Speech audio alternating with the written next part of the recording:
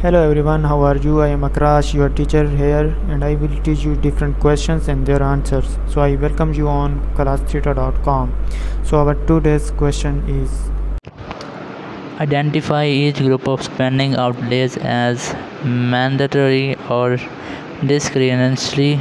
Mandatory Social Security Medicare income assistance defense international discretionary. The answer of the question is: here is the classification of each group of spending outlays as either mandatory or discretionary. Mandatory spending: 1. Social Security mandatory, Medicare mandatory, income assistance mandatory. Discretionary spending: 1. Defense discretionary, 2. International aid discretionary. Mandatory spending includes expenditures that are required by law and the government must spend on this program regardless of the annual budget.